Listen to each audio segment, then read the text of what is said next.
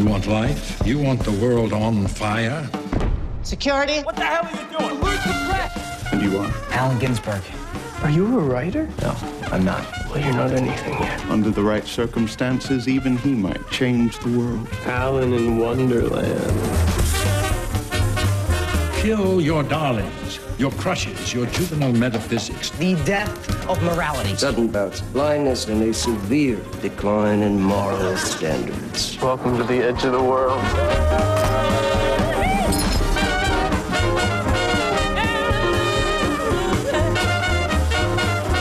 So you met Lucian in the lunch line, and now he's all that you can see.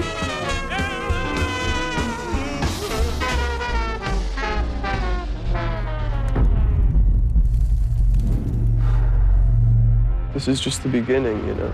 You don't know, Lou. As soon as you think you do, he'll find someone else. Maybe he already has.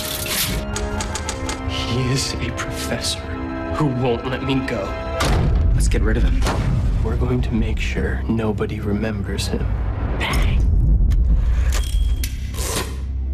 What the hell is this? What happened? The police came. He spun a web to ensnare my son. He calls you his guardian angel. That's what he called David.